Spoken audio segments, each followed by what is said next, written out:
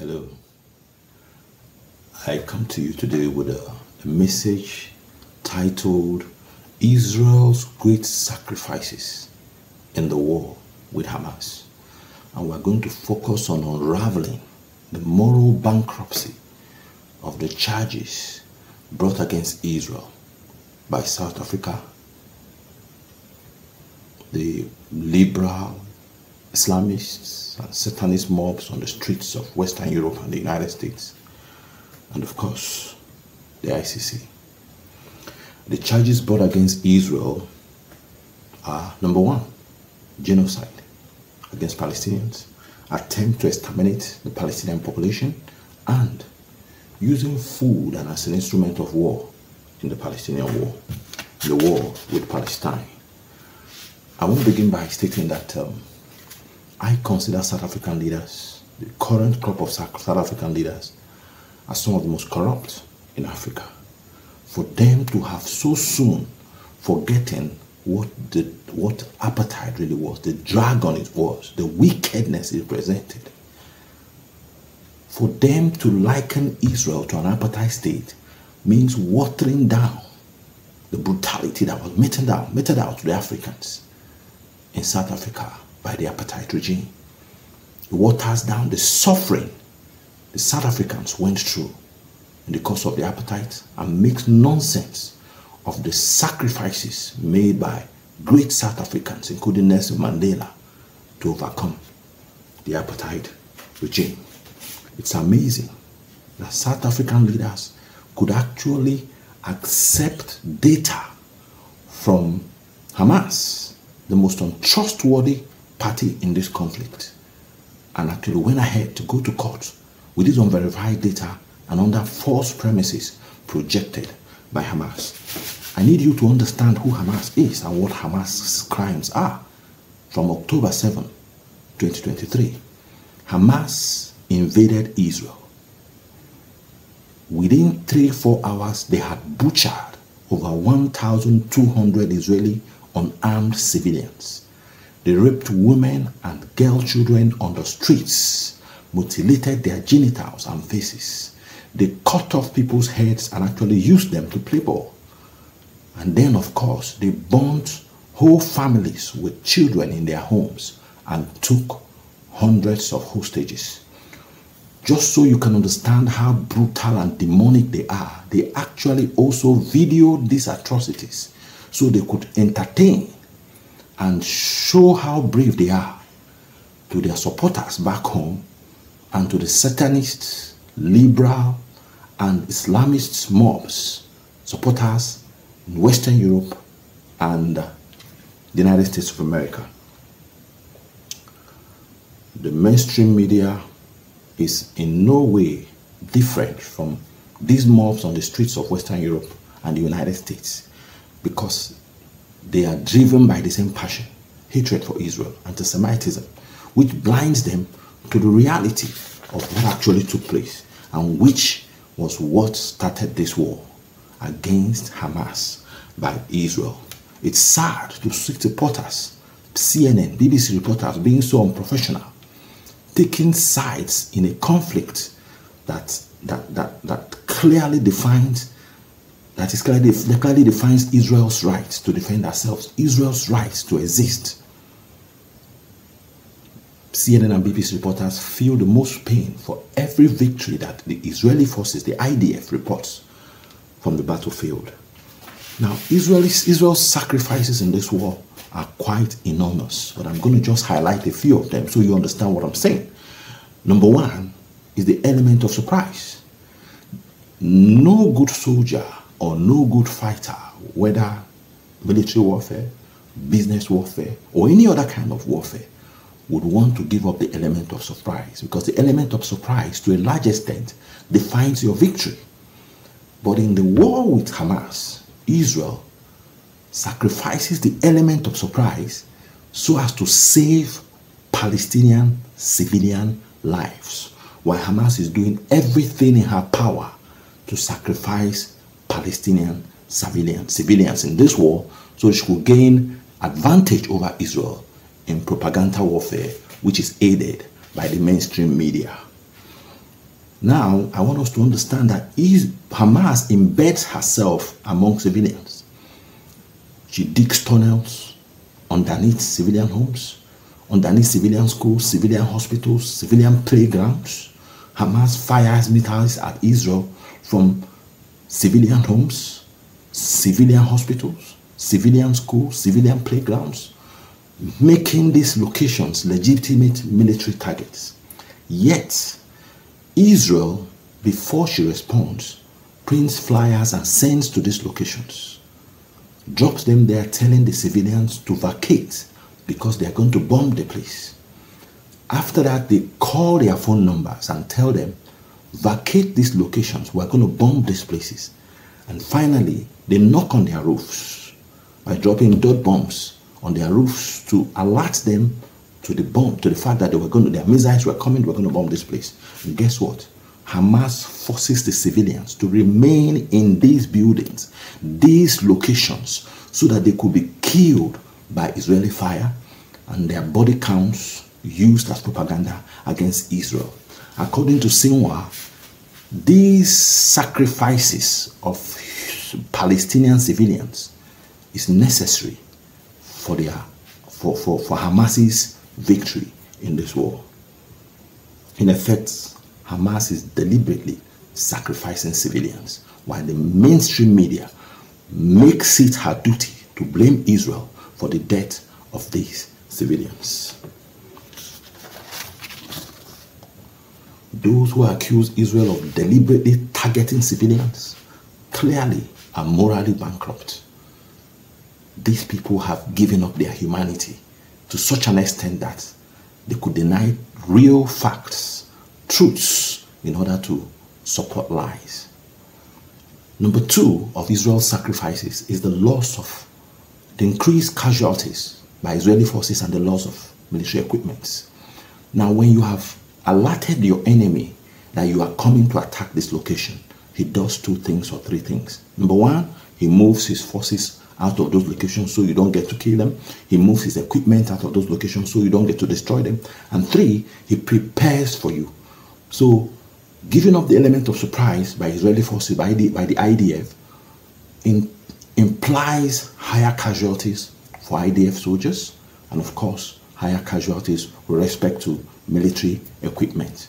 So IDF sacrifices makes so much great sacrifices to save civilian lives.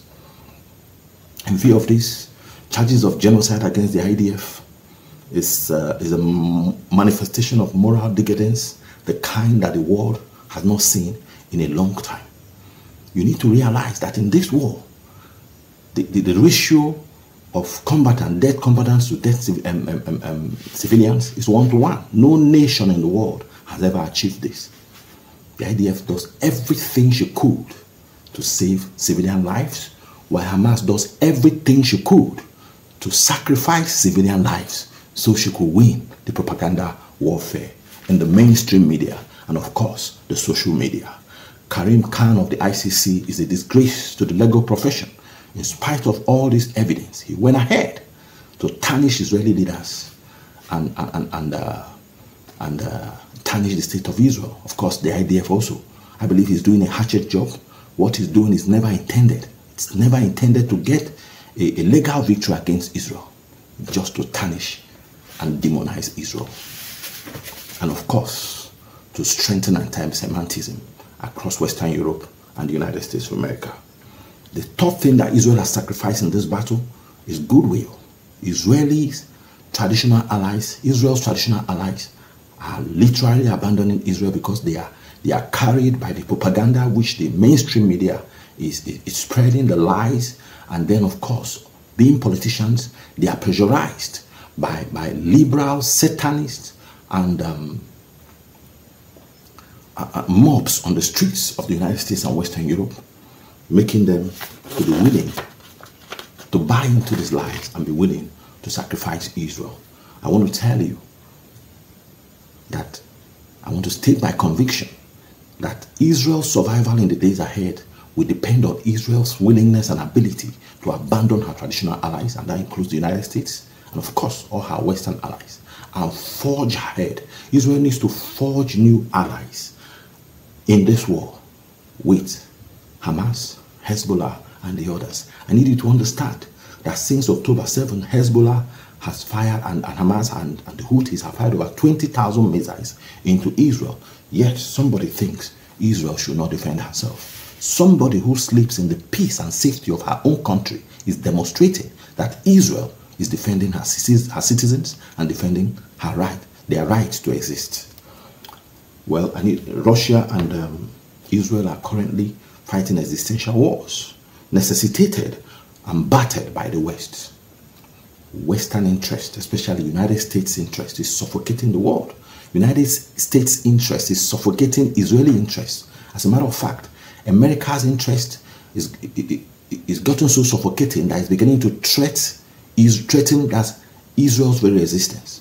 I make haste to add that is America's interest under the liberal-controlled governments, of course, of Joe Biden, and before him, Barack Obama. If Israel does not fight back and stop Hamas and Hezbollah now, the next October 7 might turn out to be the last of Israel. And if Mr. Netanyahu, the Prime Minister Netanyahu of Israel, is watching me, sir, I want you to know that if you fail to accomplish the task of completely neutralizing Hamas and Hezbollah, history will not be fair to you. The blood of all Israelis who will be subsequently killed and all peace-loving citizens who will be killed by these Islamists will be on your head.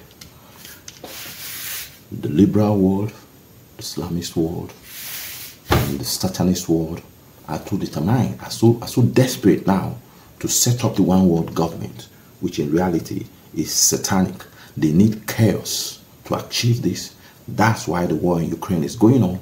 They had hoped that by now Putin would have nuked Ukraine.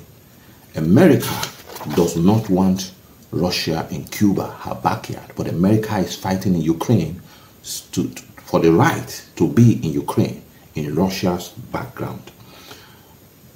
At the moment, Israel is literally faced with the same war. I need us to understand that the war between Israel and Hamas is a fallout of that war between Russia and Ukraine. As of September 2023, the mobs in Western Europe and the United States have turned against their government's involvement in this war in Ukraine. They were protesting against it, and as a matter of fact, in the American Senate, it had become a boiling point, and have gotten to the point where they had concluded that American weapons and American monies would no longer be sent to Ukraine. This war between Israel and Hamas had to be activated to drag the mob's attention away from Ukraine to Israel and Hamas. Of course, they calculated properly. Anti-Semitism was going to definitely pull the attention of the mob from Ukraine to Israel, and within weeks it worked.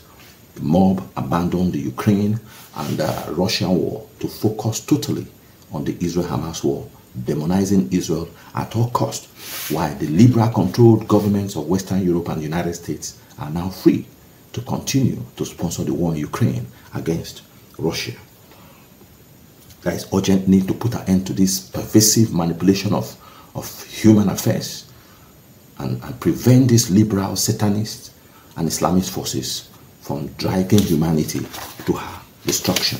As a matter of fact, we are advocating the Commonwealth of Israel as a new global body that will represent humanity and speak for humanity at all times, standing up for justice, ensuring that peace and prosperity gets to every man, every home, and every nation. Commonwealth of Israel is a platform where Christian nations, Christian organizations, lovers of Israel, and all peace-loving nations can come together and deliberate about affairs of humanity and ensure that the earth is kept and preserved until Shiloh comes. In Jesus' name. Our mandate is justice. And in order for me to get you to understand how passionate we are about this mandate, I want to get to expose to you the mandate that God gave Jesus Christ, which he came to the earth. Because Jesus didn't just come to the earth. He came to fulfill a mission. Isaiah chapter 42 verse 1 to 4 New Living Translation declares, he says, look at my servant whom I strengthen. He is my chosen one who pleases me. I'll put my spirit upon him. He will bring justice to the nations. He will not shout. Note carefully before I continue. He says, I will put my spirit upon him and he will bring justice to the nations. If you're a Christian, you're born again, you're filled with the Holy Ghost, this is why you have the Holy Spirit in you, that you might be emboldened to stand up and cause justice to reign all over the world. He continues, he will not shout or raise his voice in public. He will not crush the weakest reed or put out a flickering candle. He will bring justice to all who have been wronged.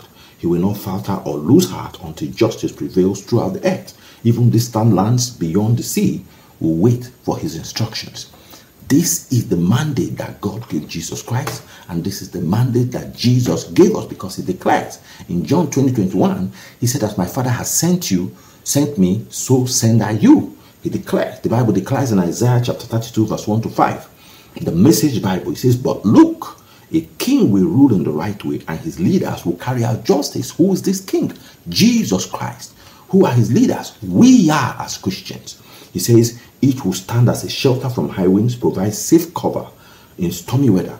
Each will be cool running water in parched land, a huge granite outcrop giving shade in the desert. To who? The poor, the weak, the captives.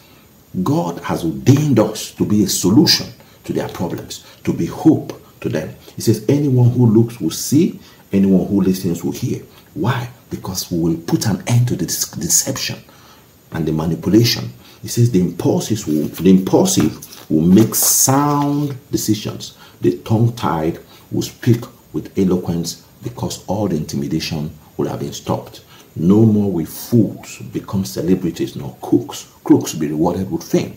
When Christians are in charge, criminals, Satanists, Islamists, and terrorists, and of course liberals, will not be allowed to take authority and drag the earth, humanity, to her destruction. I want to tell you, speaking to Christians and all peace-loving people on earth, stop being the silent majority.